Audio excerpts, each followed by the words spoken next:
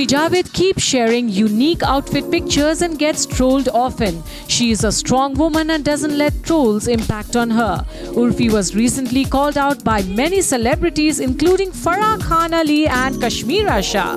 In a recent interview, Urfi responded to trolls and even talked about suicidal tendencies and financial crunch.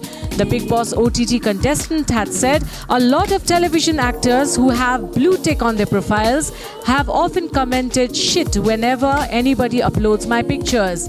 Television actors commenting disgusting, vulgar, and I'm like, what I have done to you? We have common friends, still you hate me? For what reason? Urfi Javed broke down while speaking about having suicidal thoughts. She told, "It was not easy for me. I wanted to cut myself, kill myself. It was years of mental trauma, physical trauma, toxic environment. It took me years to finally I was like, it's either this or I will commit suicide.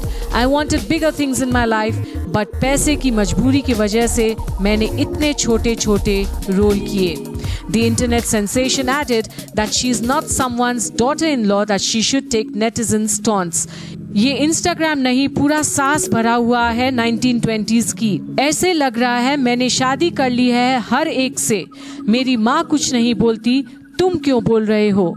You also please comment and share with us what you think of Urfi Javed's breakdown and her truthfulness in what she speaks.